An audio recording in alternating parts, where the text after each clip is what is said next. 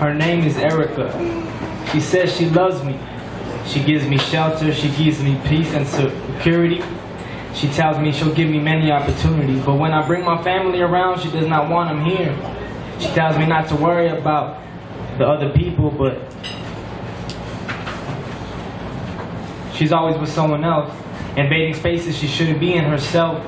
She says my family away, all they want is to meet her. She tells me she does not just my color, but tells me I look better if I dress this way and acted this way.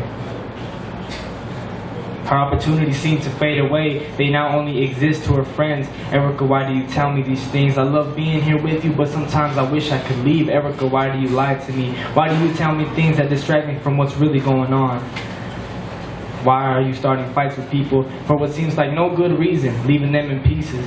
Since I met you, you take from people who don't deserve it. Let them desert it. Erica don't love me. Erica don't want me. What she's been turning into haunts me. She's become a disgrace, a symbol of hate. While I see the true colors behind her fake face.